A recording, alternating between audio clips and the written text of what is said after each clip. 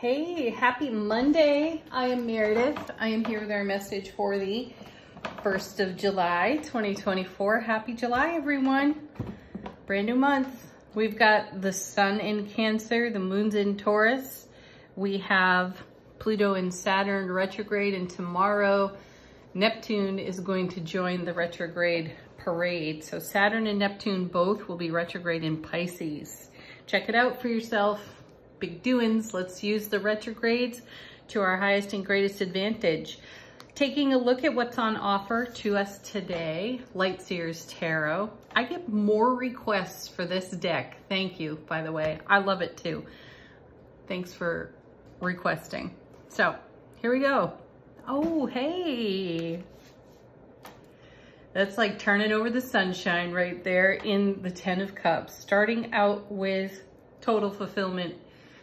Ace of Cups to the power of 10. Fantastic. This is very fulfilling emotional well-being here in the 10 of Cups, and a desire to celebrate, to share, to bask in the overflow of all of the goodness that's riding the waves on its way into us, all the goodness that is. And then we have the Page of Wands. You've got every reason to bring your enthusiasm. Nice, fresh, fiery, sassy, amazing energy here with the Page. So pages indicate something new, something fresh. I see them as scouts in a way. You know, we kind of send their energy out to our own horizon and report, you know, pages kind of report back what they find. So this is our intuitive awareness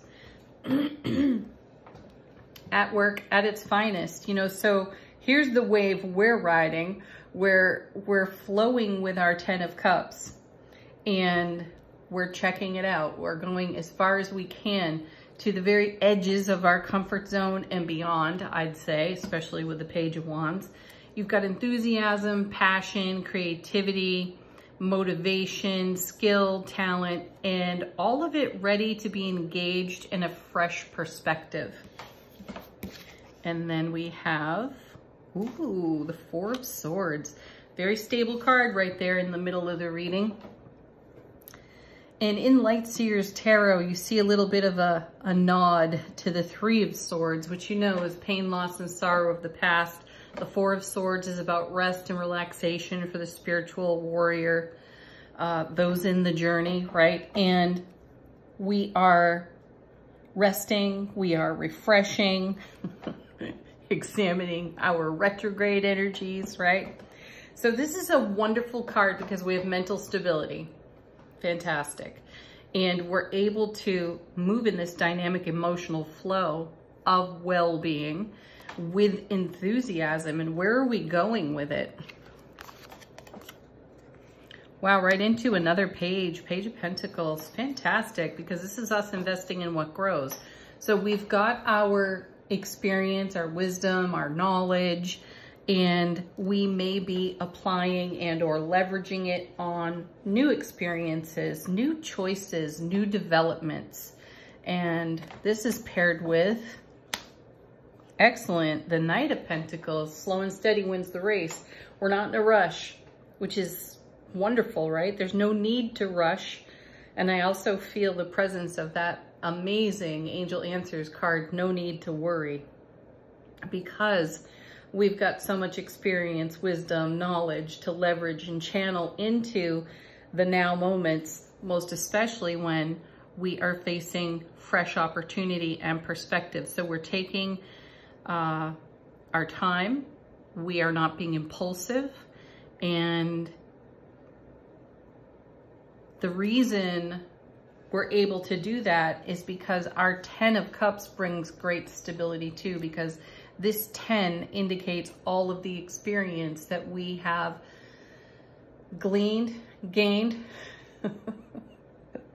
and allowed ourselves to receive. Because I'm gonna come back to this Four of Swords, is recovery in a way. The way it's depicted here artistically, it's recovery in a way from the Three of Swords. And we've talked about that a great deal when we've seen the Devil card, the Tower card, the Three of Swords, the Five of Cups.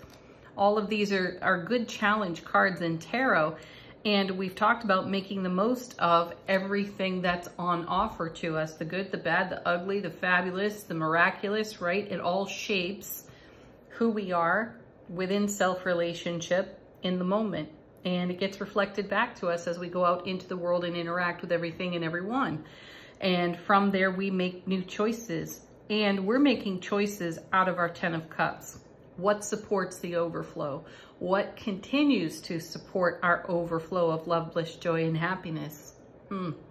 So while we may venture into new arenas of self-discovery and discovery within our world, what works, what fulfills us more, we're still making the best, weaving the fabric of our lives out of every experience, no matter how challenging or how exalted those experiences are.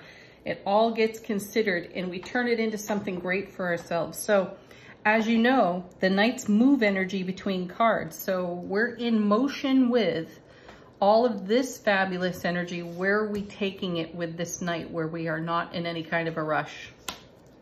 Seriously. Right into the Ace of Cups. That is a perfect alignment of cards because that means this Ace of Cups and this 10 of Cups are exactly at the heart of every choice we make. So revisit that 4 of Swords and see that little healed up heart in the nest with the character on the card, having had the experience of great challenge and overcoming greater challenges, likely made worse at times by our own egos, right? We've overcome that. And now we can proceed in a way that suits us without rushing. And again, not being impetuous, not yielding to the temptation of ego chatter. So this is us really reinvesting, thank you, Page of Pentacles, in ourselves, in our Ace of Cups. So we've also run the suit between this Ace and this 10. So we have the fullness of the Suit of Cups here in the main body of the reading. And this is tremendously supportive to everything we foster in heart space. Let's take a look at what's on the bottom of the deck. How are we being served behind the scenes by the multiverse? And what are we not necessarily aware of? Knight of Swords. We're being direct, which is excellent. I like that too. Being direct is a fantastic way to navigate this lovely alignment. So again, there's no rushing. There's no impetuousness or temptation for us to lean into, egoically speaking. And we're also not waiting around. So while the Knight of Pentacles is considered the slowest mover of them all, you also have the speed and the swiftness of the Knight of Swords. He's definitely the point A to point B, no muss, no fuss type of knight. And that's excellent because that means we're being exceptionally decisive in our emotional and our mental stability. Where are we going with that knight?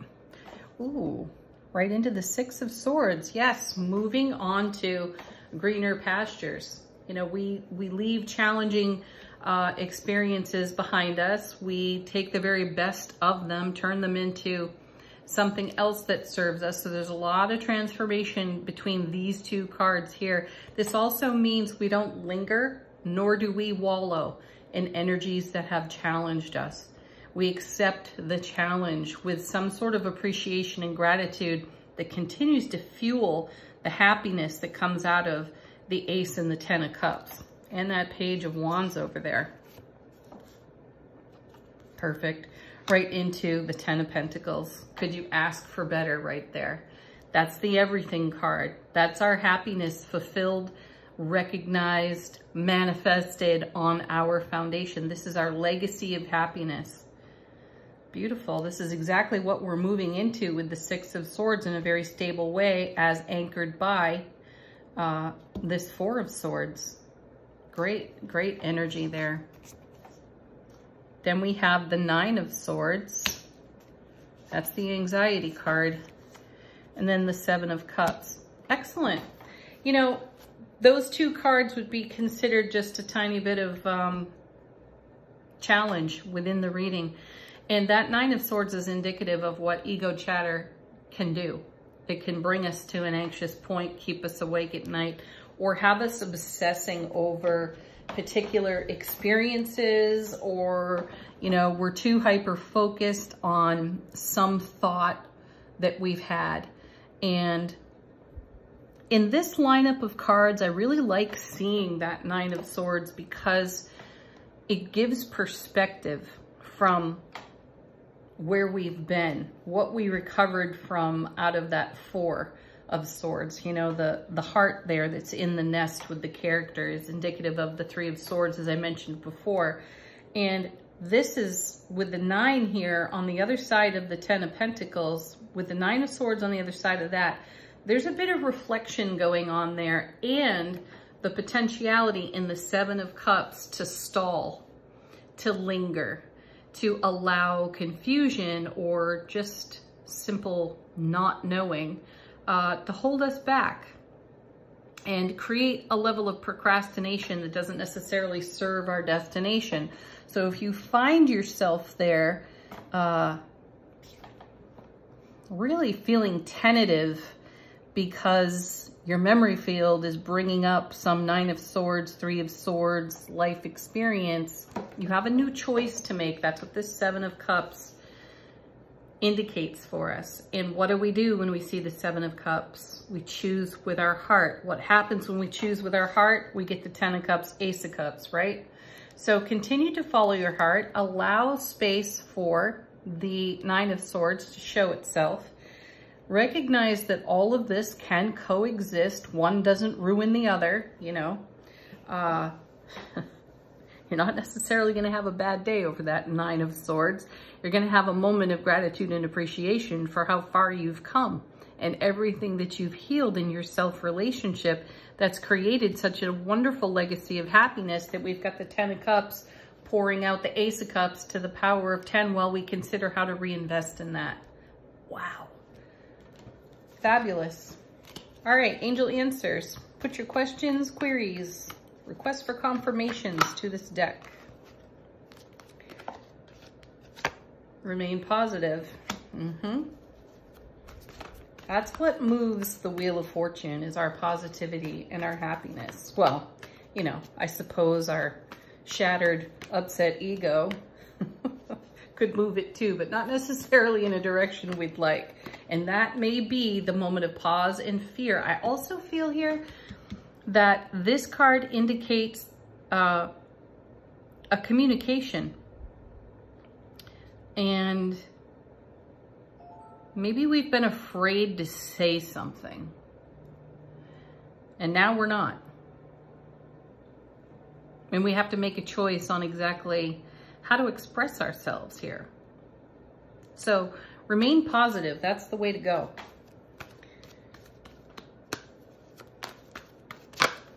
I also feel the energy of Ho'oponopono. Maybe we're forgiving ourselves something on this, this 9 of Swords. If you believe, what do you believe? Is it in keeping with your heart space? Or is it a soundbite from another time that belongs to another soul? Check it out. What do you believe? Is it working for you? If it isn't, how do you shift that? Sweet, simple yes. Ooh, another card flying out of the deck. Take action. There's our Knight of Swords. There's our Knight of Pentacles. See, we're not gathering any moss here. We're totally being Rolling Stones. I feel like there's one more in the deck.